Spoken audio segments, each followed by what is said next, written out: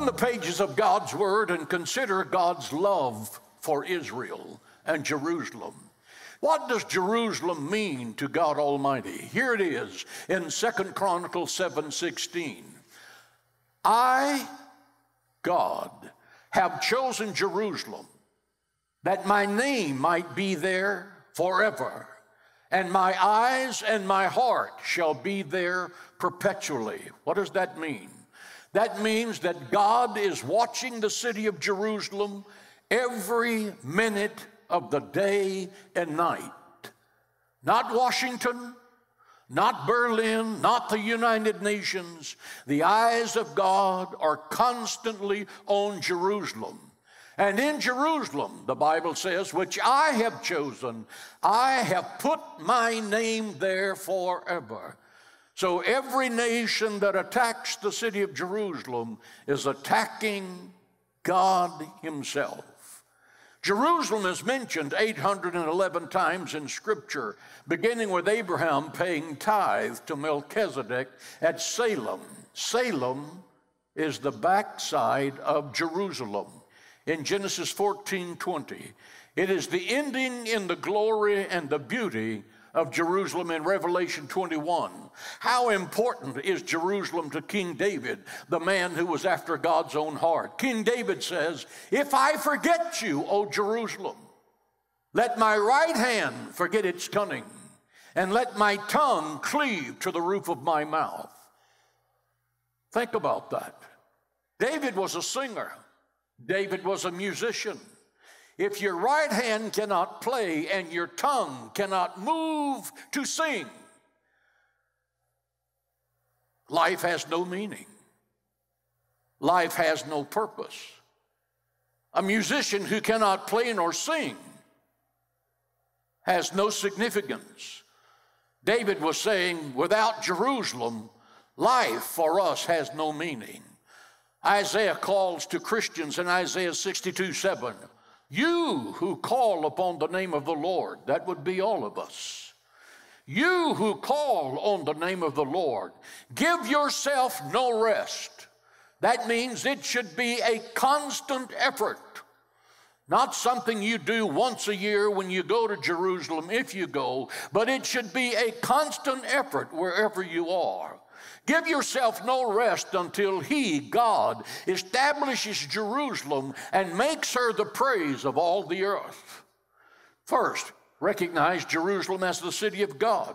Recognize Jerusalem as the eternal and undivided capital of Israel. Moving on, the U.S. Embassy to Jerusalem was Bible prophecy in action. Deuteronomy 28, God says, I will make you the head and not the tail.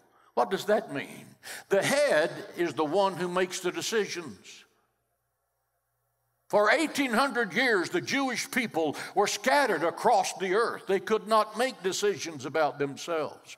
In 1948, they became a state. They became the head of all that they hoped to be. And now other nations are coming to them. America, recognizing Jerusalem, was recognizing the headship of Jerusalem. It was a prophetic event. When I walked off the stage from giving the benediction, a rabbi walked up to me and he said, now we can plan for the third temple. The third temple in Jewish theology is when Messiah comes. He's closer to the truth than he knows. Isaiah 62:1, for Zion's sake, I will not keep silent, and for Jerusalem's sake, I will not be quiet. God's command to the church, if you love me, stand up and speak up for Israel. Stand up and speak up for Jerusalem. Isaiah writes, for Zion's sake, I will not hold my peace, and for Jerusalem's sake, I will not rest. Listen to the rest of Isaiah 62. You shall no longer be forsaken. He's talking to the Jewish people. And your land shall be called Beulah. And your land, which is Israel and not heaven, shall be married to God Almighty. Christians have been taught Beulah land is heaven. That may be to you, but Beulah land in God's word is Israel. Why? because Israel is God's firstborn son in Exodus chapter 4:22. In the Bible, the Jewish people are the apple of God's eye. They are God's chosen people. They are God's covenant people. God Almighty entered into a blood covenant with Abraham, Isaac, and Jacob, that the land of Israel belonged to them forever. Genesis 17:7, and I will establish my covenant between me and you and your descendants after you in their generations. Listen to these next words. For an everlasting covenant, to be God to you and your descendants after you. That means forever and forever. That means right now. Israel does not occupy the land. They own the land, saith God. Israel is not a political issue. Israel is a Bible issue. When God created the heavens and the earth, he was the owner of the earth. And as the owner of the earth, he made a real estate contract with Abraham in the 17th chapter of Genesis that the land belonged to the Jewish people. Therefore, the United Nations and the European Union have no say in the future of Israel. That's all established in the Word of God. Add to that God says, I'm going to be their defender. In Psalms 121:4, he that keepeth Israel. The word keepeth is a military term. He that guards and defends Israel neither slumbers nor sleeps. Israel has a unique national security. It's God in heaven. And he says, I will bless those who bless you, and those who curse you, I will curse them. Whether it's a nation or a person. Do you want to prosper? Do you want to prosper? David gives one of the clues in the Bible. Psalms 122:6, pray for the peace of Jerusalem. They shall prosper that love you. I have researched that word prosper, and it means prosper. Consider Jerusalem in the past. Jerusalem has a long history. Jerusalem has been destroyed twice. It's been besieged 23 times. It's been attacked 52 times. It has been captured and recaptured 44 times. Jerusalem is the city of God, and it will be the capital city of earth's last empire in the future. Never forget God's boundless love for Jerusalem, because that's his city. Jerusalem is where Abraham bound Isaac and placed him on the altar of sacrifice selected by God Almighty. Abraham lifted the dagger to plunge it into the body of his son, and the angel stopped him. 3,000 years later, on that same hill, God the Father placed his Son of covenant on the altar of sacrifice, the old rugged cross, to cleanse us from sin, to give us everlasting life, to give us peace that surpasses understanding. He put his Son on that cross to give you joy that is unspeakable and full of glory. The Son went to the cross to give you divine healing for every sickness and disease on planet Earth.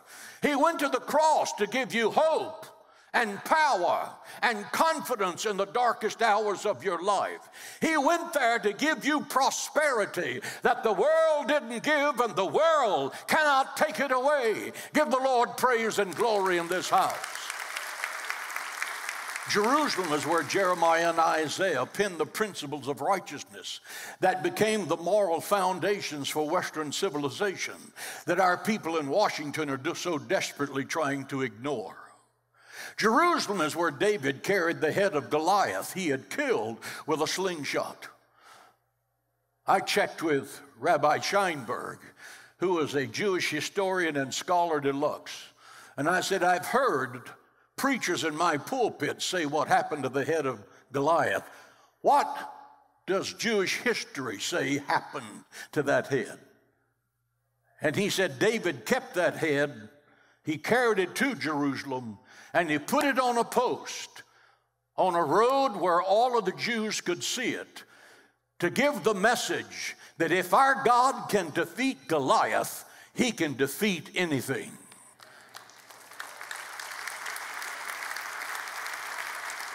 So I'm coming today to tell you that 3,000 years later, God placed his son, Jesus Christ, on an old rugged cross to remind the world that forever Satan is a defeated foe. We have victory over the world, the flesh, and the devil. We have victory in the authority of Jesus' name. The battle you're going through right now, the victory is yours. Jerusalem is where Solomon built the second temple, considered one of the seven wonders of the world. If it were reassembled today, it would cost $1.5 billion to build that facility. Jerusalem is where Jesus was taken on the 40th day to be dedicated. Simeon, moved by the Holy Spirit, lifted Jesus up. And he said, Lord, let now your servant depart in peace. For my eyes have seen your salvation. Listen, a light to bring revelation to the Gentiles and the glory of your people Israel. Every demon in hell was shaking as that prophet held baby Jesus in the air. Why? Because this child was the way, the truth, and the life. This child was the son of Abraham, the son of David. The living God is still the chain breaker and the burden bearer. This baby boy could save your sons and daughters. This baby boy could calm the raging seas with the words, peace be still. The blind will see, the deaf will hear, the dead will live again. One day this baby boy is going to rule the nations of the world from the city of Jerusalem, and of that kingdom there shall be no end. Hallelujah to the Lamb of God. Sometimes we get so caught up in the busyness of the day-to-day that we forget to do the simple things in life, such as exchanging a friendly greeting with our neighbors. It is time to be God's love in action, like the Good Samaritan. We are called to love our neighbors as ourselves. Does your life reflect His truth? We are called to be salt and light. Our actions and lifestyles need to reflect the light of Jesus to those around us. We are a living testimony of God's goodness. If we are not shining God's love on those around us, then who will they turn to? This month, with a special gift of any amount to the ministry, we'll send you a special Not by Bread Alone salt box. For your generous gift of $250 or more, we'll also send you a signed copy of Diana Hagee's commemorative cookbook, Not by Bread Alone, accompanied by an apron, cookbook stand, dish towel, and salt box. This set makes a special gift for a loved one. We are called to love our neighbors as ourselves. Call the number on the screen or go to jhm.org/bread. The features of the New Jerusalem. The glory of the light of God will fill the earth. Revelation 21:23. The city had no need of sun or moon to shine on it, for the glory of God illuminated it. We speak of Jesus as being the light of the world, but I assure you the day is going to come when the whole of the world will be illuminated by the presence of Jesus. Think about that. The question is, are you going to be there? Because there are people who are not going there. Not everyone singing I'll fly away is going to fly away. If there's sin in your life, you don't know Jesus. If you haven't made a commitment to Him, I'm not talking about getting religion. Religion is nothing. Religion is ritual without righteousness. Ritual is what you can do habitually without even thinking about the Lord. Righteousness is obeying the Word of God. That's why David said, Thy word have I hidden in my heart, that I might not sin against God. That word, Thy word have I hidden in my heart, actually translates, the Word of God have I memorized, that I might not sin against God. You know it well enough that when your conduct starts going one way, the Holy Spirit reach out and grab you back and said, that's not the way according to the Word of God. Consider the war against the Jewish people, recorded in history and in the Word of God. Father Flannery, in his award-winning book, The Anguish of the Jews, writes, the sin of anti-Semitism contains many sins. The sin of anti-Semitism is a denial of the Christian faith. It's a failure of Christian hope and the death of Christian love. End of quote. There's no such thing really as Christian anti-Semitism, and here's why. Christianity is driven by the law of love. Jesus said, love one another as I have loved you. The Bible says love is of God, and they who have not love have not God. Did you hear that verse? Those who do not have love do not have God. Anti-Semitism is based on hate. So love and hate cannot come out of the same mouth. If a person has hate toward the Jewish people, that person is evil. Your mind is evil. Your life is evil. Your soul is evil. Everything you touch will become poisoned. I teach you this concept because not one Christian in 100 can answer this following question. How did Christianity that was birthed by Jesus and his 12 disciples, all Jewish, in the first century, become the Christianity in the 3rd century committed to killing the Jews in Europe? I teach you this because for almost 2,000 years, the Jewish people were murdered, robbed, their women were raped by someone carrying a cross and holding a sword in the other hand. It's the war against the Jewish people. Many of you, most of you have never heard this before, so listen closely. We are familiar with the persecution of the Jews in Egypt and the drowning of the Jewish male children, so that the Jewish girls, when they grew up, there would be no one to marry but Egyptian men. Pharaoh's objective was to destroy the Jewish people in one generation by assimilation. Now why? Why was the force of evil trying to wipe the Jewish people out? Because the Jewish people would be the people that would bring the Bible to the world. They would give us the patriarchs, Abraham, Isaac, and Jacob. The Jewish people gave us the Old Testament. They gave us King David. They gave us Jesus Christ, the Savior of the world. They gave us St. Paul, who is the founder of the New Testament church. Simply said, without the Jewish contribution to us, we would have nothing. We're familiar with anti-Semitism of Haman, the politician in the Old Testament, a member of the swamp, if you will, the master of fake news, who used his political influence with the king to hang all the Jews in Persia. And believe me, at this point in history, the majority of the Jews were living in Persia. He promised the king that he would bring all the wealth of the Jews into the king's treasury if he would just permit him to hang them. Politics and money, some things never change. Right now, some of our political leaders are on China's payroll. Think about that. You know, you can't really blame the Chinese. They're communists. That's what they do. But what you can blame is the corruption of America's politicians who make that possible.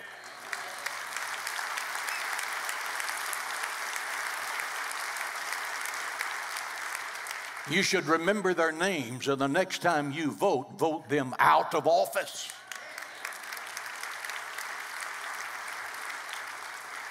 God exposed Haman, and he and his sons were hung on the gallows he built for the Jewish people. I will curse those who curse you. In 70 AD, the Romans under General Titus besieged Jerusalem. Josephus states that 1 million Jews starved to death. 100,000 Jewish men were taken to Rome to build the Colosseum, where Christians would be fed to lions. Now listen, this concerns you. This is the birth of global Christian anti-Semitism. In 325, the Roman Church called for the Council of Nicaea, an empire-wide council of church leaders who separated Christianity from Judaism. On purpose, they declared war on the Jewish people. Then came the 8 Crusades. When a Jewish person hears the word crusade, he or she is reminded of murder, rape, robbery of their Jewish ancestors for hundreds of years during the Middle Ages. Those crusaders were not holy men. They were not men of honor. They were nothing less than the army of the Roman Church. Then came the Spanish Inquisition. in which 300,000 Jews were murdered or exiled by the Roman Church. Then came Martin Luther. Martin Luther said that the Jewish people should have their tongues cut out through the back of their heads. Hitler loved Martin Luther's pamphlet and reprinted it in 1935 as required reading for all of Germany. Hitler invaded Poland on Luther's birthday in tribute to him. The war against the Jewish people produced the horror of the Holocaust. 6 million people were systematically slaughtered because of the seeds of theological hatred planted by John Chrysostom, produced a harvest of hatred that systematically slaughtered 6 million Jews. Adolf Hitler attended a Roman church school as a child and was mentally poisoned by the mantra, the Jews are the killers of Christ. Listen to me, that was a lie, and it's still a lie. It's not the truth. The poison of anti-Semitism is now sweeping America. Why am I preaching this sermon? Because God says, I will curse those who curse you. And anything less than a blessing is a curse. There is no middle ground here. And right now, the poison of anti-Semitism is surging through the bloodstream of America. In our colleges and universities are filled with professors teaching the next generation to hate the Jewish people. There are pastors in America's pulpit preaching replacement theology, that God has replaced the Jewish people with the church, and the Jewish people no longer matter. If you go to a church like that, go find yourself another church. There are members of the House of Representatives who have made anti-Semitic statements that will bring the judgment of God to our nation if there's not time of repentance. Stop voting for these godless anti-Semites. Remember the words of God Almighty. I will curse those who curse you. That includes America. That may include people who are in this audience.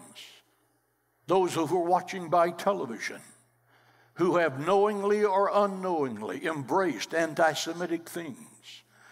It's urgent that today's Christian understanding how crucial a role Israel and the Jewish people are to God's plan for the future. I believe America's national security is linked to how we treat the nation of Israel. I do because history proves that. From the book of Genesis until Adolf Hitler, history proves that. I will curse those who curse you is not a nursery rhyme. It's the law of God. And the law of God will be honored. Do you want the blessing of God on your life? Do you want the favor of God? Do you want the prosperity of God? Then pray for the peace of Jerusalem. Those who love you will prosper. Would you please stand? Would you please stand? It is imperative that Christians today understand the Christian role and the Jewish people play in God's plan for mankind, now and in the future. Therefore, it is my continued mission in life to educate America and the church about God's truth concerning the Jewish people. Right now, we're asking the Lord in a very special way to move in this audience, and those of you who are watching by television. I'm going to pray a prayer, and I want you to join me in this prayer. We have never done this quite like this in the history of our church, but this is a prayer to God, asking for His forgiveness and not praying for the peace of Jerusalem. Let's pray. Our most gracious Heavenly Father, God of Abraham, Isaac, and Jacob, Creator of heaven and earth, King of the universe, we ask for your forgiveness for the sin of anti-Semitism in all of its forms in America, in our churches, in our colleges and universities, in the halls of Congress, and in our own personal lives. God of heaven, raise up your righteous wrath and defend the state of Israel. Bring a revival of righteousness to America. Bring a revival of righteousness to the church. Bring a revival of holiness, without which no man shall see the Lord. Let God arise and let his enemies be scattered. In the authority of your name we pray and we ask it. And all of God's children in Cornerstone Church said, amen. When you speak the word of God, you are releasing the blessing of the Lord into every part of your life. You are putting God in charge of the situation and putting the devil on notice that you are a child of the King. Stay tuned, because at the end of this program, Pastor Hagee will speak a blessing over you and your family. On Saturday, October 7th, while Israeli citizens celebrated the end of Sukkot, over 1,500 Iran-backed Hamas terrorists waged a coordinated and vicious attack against the nation of Israel. This is our time to show love and generosity for a nation suffering one of its darkest hours. October 7th was the deadliest day in Jewish history since the Holocaust. But make no mistake, Israel is shaken, but it is not defeated. Proceeds raised will address the humanitarian crisis resulting from this massacre. First responders and medical facilities are overwhelmed, and we need your help. Go to jhm.org/standwithisrael to donate today and show your solidarity for the state of Israel and the Jewish people. Let it be known that Israel, you are not alone. You've been watching Hagee Ministries.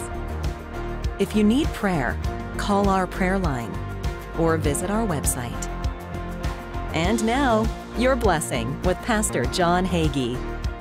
And now may the Lord bless you, and may the Lord keep you. And may the Lord make his face to shine upon you. And may the Lord be gracious unto you and give you his peace.